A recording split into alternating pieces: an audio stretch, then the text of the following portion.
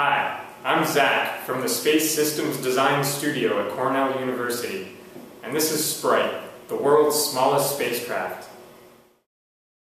Sprite is made of totally off-the-shelf electronic components that anyone can buy. It's built on a square printed circuit board 3.8 centimeters on a side. It has solar cells for harvesting energy, which is then stored in a bank of capacitors. Once the capacitors are fully charged, they use to power up a microcontroller and radio, which then transmits a unique pseudo-random code for each sprite. This helps us individually identify and track them.